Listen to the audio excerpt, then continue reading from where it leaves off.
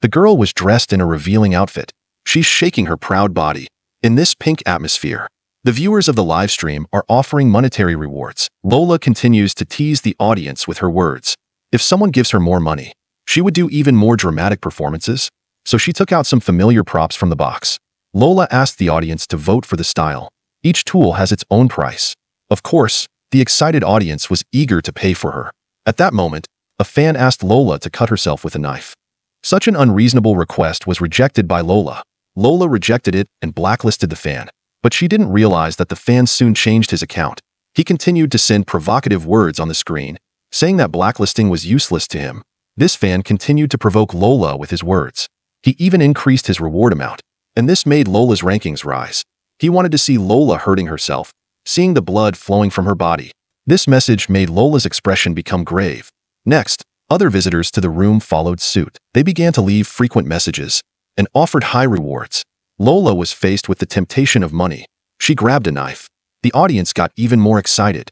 They were swarming with suggestions. Lola to perform self-harm. At this point, the rankings of the broadcast room got even higher. Lola looked at the compulsion. She took a sharp knife and slashed her throat. Lola's aorta was pierced. Blood spurted out of her neck. Lola died in a flash. It's ridiculous. No one in the live broadcast cared about Lola's death. Instead, they were more active in rewarding her. But the dead Lola suddenly raised her head. She tore open the blood bag on her neck. It turned out that it was just a joke she was playing, and that extreme audience was just one of her fans, Tinker. The suicide show was planned by the two of them. After the live broadcast, Lola was satisfied with the results of her hard work. The ranking and fame of her account had really increased, and Lola's biggest dream is to reach the top 50 on the whole site. In order to catch up with her performance, she began to watch and learn from other anchors. She realized that the #1 anchor on the site, Baby, didn't have to do anything at all. Baby was just lying on her bed chatting with her fans. She could easily earn a reward. Lola turned on another person's stream. That person was her rival, Lynn. Lynn is seen flirting with the camera, and she's telling her fans that if Lola's ranking fell below 70, Lynn would take off her clothes one by one. The fans on the site were actually paying for it, and this caused Lola's ranking to plummet. Lola immediately shut down her computer in anger. She had to find a way to win back her audience. So Lola contacted her friend Fox. She asked for a joint performance with Fox. The two of them could use the Live Club's orgasm machine, but this machine can cause serious damage to the body. It can even cause unconsciousness in the lower body. But Lola wanted to do it for her career. She had to do whatever it took. Lola drove straight to the club. She's going to do a public performance with Fox. They are sitting on a horse riding machine. With one last gasp, Lola made it to 47th place. But when Lola woke up the next day, she couldn't log into her account. What's even more bizarre, Lola's account was being streamed live by someone exactly like her. A sexy woman on the screen was engaging in a sexy pool play. This woman is just a woman who looks exactly like Lola. The real owner of the account is now looking at all this with confusion. Where the hell did this imposter come from? Lola thinks someone must have stolen her account, so she called customer service to complain. But customer service said the user was fine. They denied Lola's request to freeze her account. Lola had to find a solution. She spoke on the air as a tourist, saying she was the real Lola. But the next moment, Lola was banned by the administrators. So she registered a new account. In the room, she mimicked the speech of a regular fan. Lola asked who the other person was. But what's amazing is that the fake Lola actually said something welcoming. It sounded exactly like Lola's voice. Lola just turned off the broadcast. She was confused. Lola broke down and tried to get help from her previous fans. Barney has a lot of connections in the live streaming community. The two of them were supposed to meet at a restaurant in the evening. But Barney realized that Lola was actually on the air right now. He thought that Lola was pretending to be him. So Barney was furious and caught Lola. He gave Lola a good beating. Luckily, Lola escaped. Back at home, Lola found the imposter on the air again, broadcasting a jaw-dropping performance. But the audience was buying it. The amount of reward has increased several times compared to the previous one, and the rankings were sky-high. Lola was not happy about this. Her account was stolen. She couldn't get the money she had earned before, and the goal that she has been striving for a long time was easily achieved by a mere imposter.